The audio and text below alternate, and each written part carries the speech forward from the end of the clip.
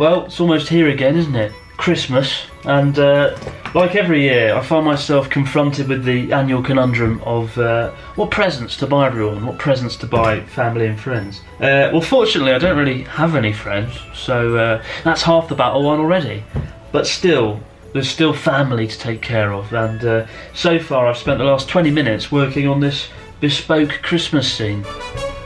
The good news is, in Japan, when you want to buy things but you don't know what it is you want to buy, there's an amazing shop to get the job done. It's called Don Quijote, and it's a huge, giant emporium, a giant discount goods store, where you can find pretty much anything except dinosaurs and self-worth.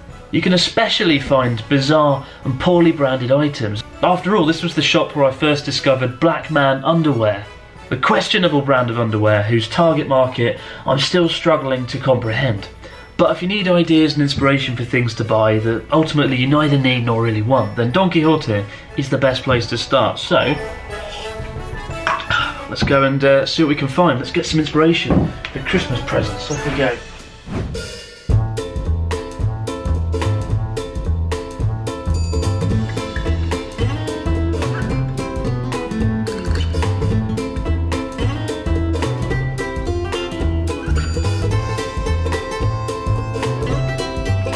If you're the sort of person who likes to wear only premium fancy dress products, Don Quijote's got you covered.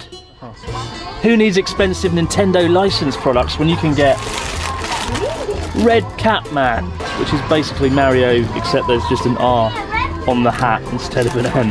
And if you're more of a Luigi person, then don't worry, there's Green Cat Man as well, also with a G. Now maybe you're a girl and you're thinking, I don't want to go as Red Cat Man. I don't want to go as Green Cat Man either.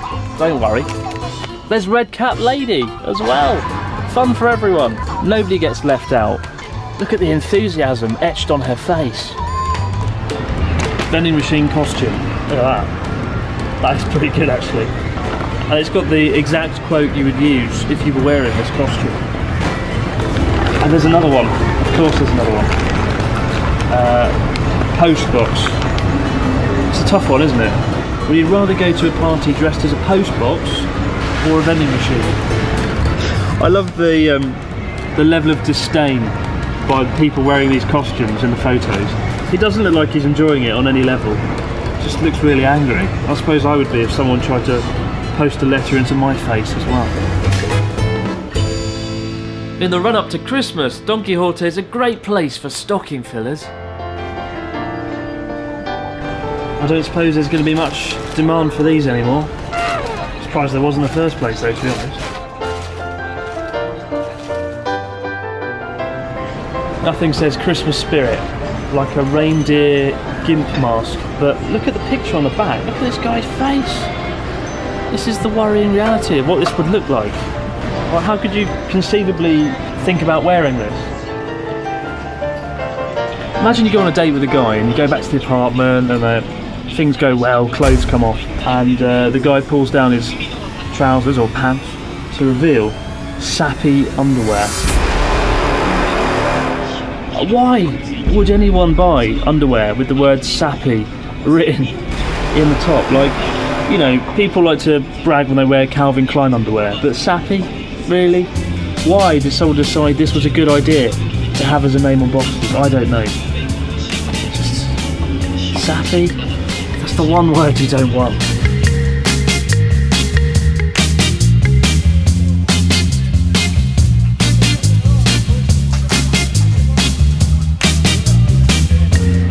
Finally, a hat that speaks to me. Look at that.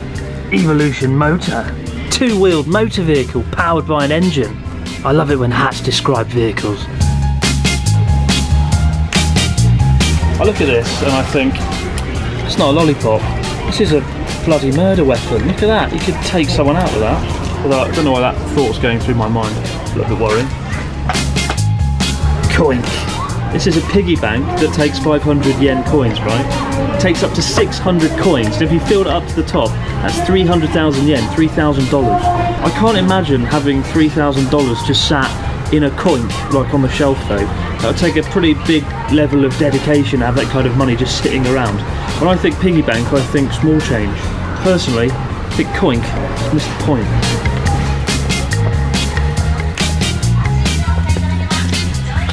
As per usual, the best English comes on sanitary products, in this case a toilet seat cover, which just says, let's choose the favourite colour from a lot of colours for your best lifestyling and spending in your sanitary space. I suppose if you are going to spend a lot of time in your sanitary space, you do want to be sitting on your favourite colour.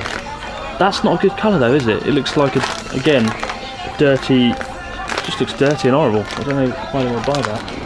Oh my god, there's more. It's the full set, the full sappy set. Sappy fullback. Look at that. Undercover of the complete body. The underwear just aren't enough, you have to get the full set. This is a robot assistant that's used in lots of shops across Japan.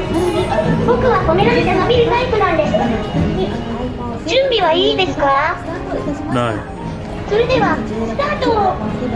Most advanced robot in Japan. It's utterly useless.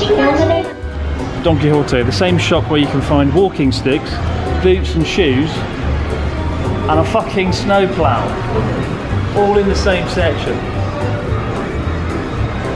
It's quite fun. Best thing about Don Quijote, everything is overwhelmingly priced. I'm not even making this. Overwhelming price, genuinely. And I think that just about sums up the store really. Whenever I'm walking around any one of the aisles, I feel pretty fucking overwhelmed by how much stuff there is. All the colours, the music, the noises, the signs. It is just overwhelming. So, overwhelming price, overwhelming shop. So that's Don Quijote, and I can't leave here without a selfie, so yeah.